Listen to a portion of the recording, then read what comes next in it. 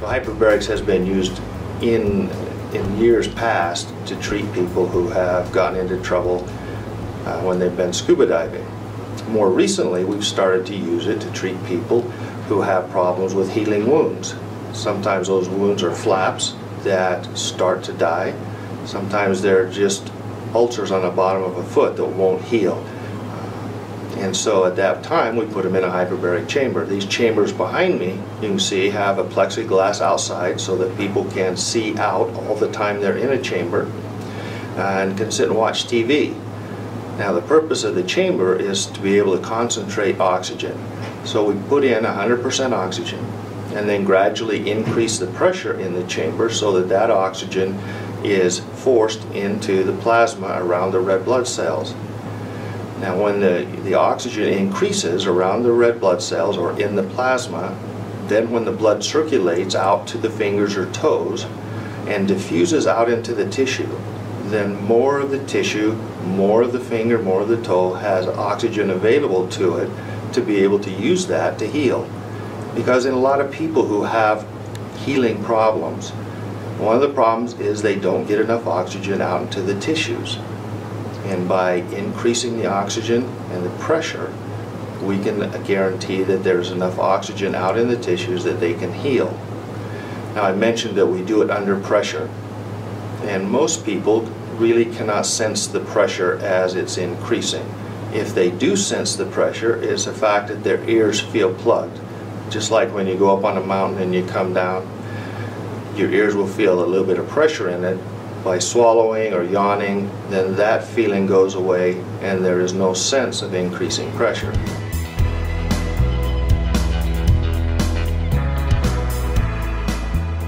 I get a lot of patients who are sent here by their primary care physician for hyperbaric treatment. But my job is to screen those people and evaluate them to see if hyperbarics would be appropriate. In general, the conditions that require hyperbaric treatment are people that have carbon monoxide poisoning, people that have severe crush injuries, and people who have wounds that just fail to heal.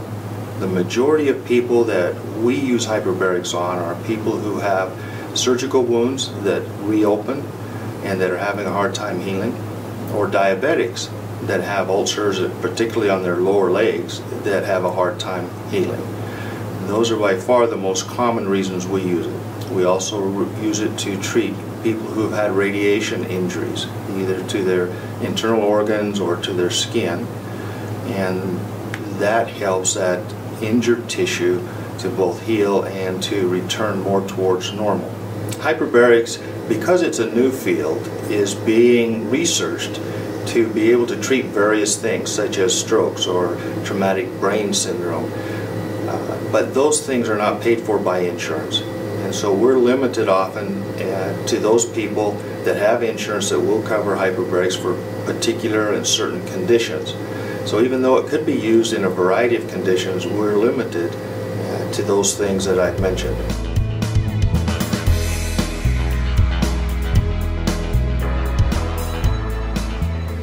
Having a series of hyperbaric treatments is very time consuming on the part of the patient, and I'd like to make sure that they understand that for a lot of wounds a typical treatment is 2 hours a day, 5 days a week for 20, 40 or 60 treatments. And so they may be here 2 hours a day, Monday through Friday, for a full month or for 2 months. So it's a real time commitment on the part of a patient.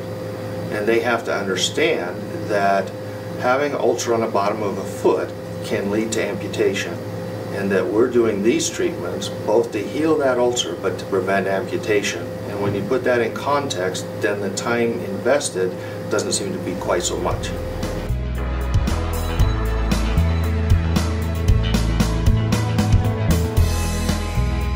There are many things that we cannot put inside the chamber. but we do put in things that can make it more comfortable for a patient. For instance, a little bit of water that then makes it easy for them to swallow so that they can clear their ears. Sometimes some hard candy, especially if a person is diabetic, so they can keep their blood sugar in an appropriate range. As you can see, the chambers are wide. They're 52 inches wide. They're plexiglass all the way around so people can see out and see around them 360 degrees, even to the point that we have TVs and people can watch their favorite movie, favorite video while they're in the chamber. We also have a tech that sits right here 100% of the time and are in constant communication with the patient. The patient either just has to look over or tap on the side, and we then can talk with them and make sure that they're comfortable if they have any needs. Now once a treatment starts, we can't stop it in the middle unless we just abort the treatment and just stop it for the day. So we just try to make sure everybody's comfortable when they go in, that they're ready to go. Now you can see that everything is open, so we rarely have trouble with people who even have some claustrophobia. They usually can go in and they're fine. If they have severe claustrophobia and really afraid of that, then there are medications that I can prescribe that help them to relax, and they usually then can complete a treatment.